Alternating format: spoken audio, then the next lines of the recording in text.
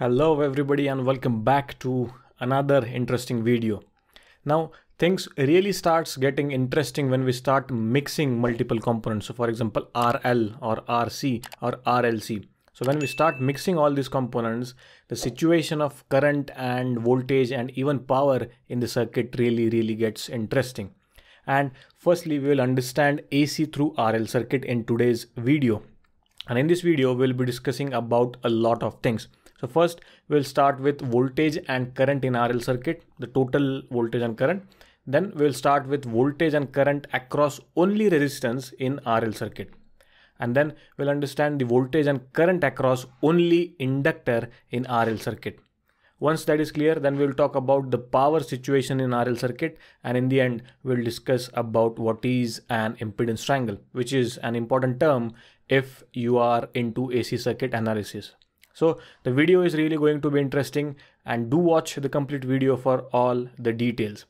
So now let us first start with voltage and current in RL circuit. So here we have a simple RL circuit. You can see we have connected an AC supply to resistor and inductor. So the V is what? V is the RMS value of the applied voltage. That is the RMS value, 10 volt is what we have given. I is the RMS current that is flowing through the circuit. And it's a total circuit current. So it is not related to resistor or an inductor, but it's a total circuit current.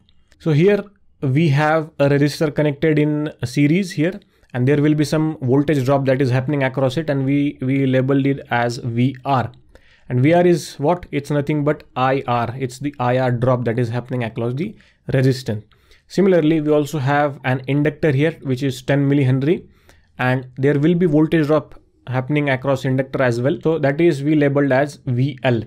And VL is what? VL we can, that is nothing but I into XL. Now, what is XL? We discussed this about in the previous lectures. XL is inductive reactance, right? And how we can identify inductive reactance? The formula is XL is equals to 2 pi FL.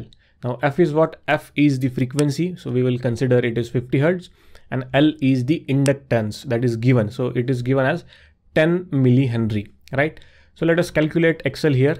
So 2 into pi times the frequency, which is 50 Hertz, into the inductance. Now it is given in millihenry. We have to convert it into Henry. So 10 into 10 raised to minus 3. And the XL that is we are going to get as 3.141 ohms, right? We measure it in ohms just like resistance. So that is the XL for this inductor. Now you have to understand that the resistance do not depend upon frequency. It is simply going to oppose the flow of electrons. But the value of inductive reactance XL depends upon the frequency. So it will be different for 50 Hertz and it will be different for 60 Hertz case. So just take a note of that. Now with this diagram, let us understand the phasor diagram here, and which is really interesting. So we know that now what we will do, we will take current as a reference. So I have drawn the current phasor here. Now in the resistive circuit, we know that current and voltage are perfectly in phase with each other. And as a result, the voltage drop that is happening across the resistance will also be in phase with resistance. So that is why we have shown we are perfectly in phase with current, circuit current. Now talking about the inductor, now inductor we know that voltage leads the current by 90 degree, right? So definitely the voltage drop that is happening across this inductor will also be out of phase with current by 90 degree. So right, this is the 90 degree opposition. Now the total voltage V is what? V will be nothing but the summation of VR and the current that will be flowing through this circuit. And plus we also have the impedance here. So using this phasor diagram, we can identify a few things. So if you apply a Pythagoras theorem here, so we will get V is equals to VR square plus VL square, right? Now VL value we know, we have seen it few minutes back also. So VR is what? VR is nothing but I into R square, and VL square is I into XL square, right? So if you simplify this equation further, we will get I is equals to, V is equals to I times R square plus XL square. So this is an important equation that we have identified here. So V is what? V is the total RMS value of the voltage that we have applied. I is the RMS value of current flowing through the circuit, total current we are talking. And what will be this? R square per plus XL square. It is nothing but the total opposition that is being offered to the flow of electrons in this particular circuit.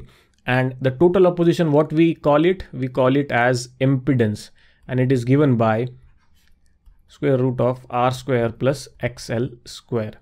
So definitely you see there are two oppositions that is being offered in this circuit to resist current. One is the resistance and the another one is inductor. So we will need a comprehensive term which can give us the opposition offered by both these things, and that term is impedance, and denoted by letter Z, and it is also measured in ohms. We have already discussed about this in the previous videos. Now it is now you can simply, what you can do, you can put V is equals to I times Z, and this becomes the Ohm's law for AC circuit. And this Ohm's law for AC circuit is more comprehensive than the Ohm's law that we have seen in the DC circuits, because this Ohm's law for AC circuit is covering all the opposition that is being offered to the current. It covers all the resistance, it covers all the type of reactance, that is inductive reactance or capacitive reactance. So it is more comprehensive than the Ohm's law that we have seen in the DC circuits. Now with this we can identify the current that is flowing through this circuit. So how we can do it? It is pretty simple. So I is equals to V divided by Z. So voltage is what? It's 10 volt. And inductor, if we have to find out, we can use this simple formula and we can do it. So R is what? R is 5, so 5 square, plus XL is 3.141 and square. So the resultant value of impedance would be 5.904, and this is the ohms. It will come into the ohms. So now to identify the current, simply divide voltage with the impedance 904, and the current will be 1.693 ampere. So this will be the current flowing through the system. So this is the total current. So we have total current that is flowing through the system, that is 1.693 ampere. We have the applied voltage, that is 10 volts. Now the important part is what will be the phase difference between voltage and current, that we need to identify, and that we can identify again using the phasor diagram that you can see on your screen. So definitely this angle between a voltage drop across the inductor and the current would be 90 degree, and this is the angle. This angle phi is the angle between the circuit total current and the applied voltage, and this we need to identify, right?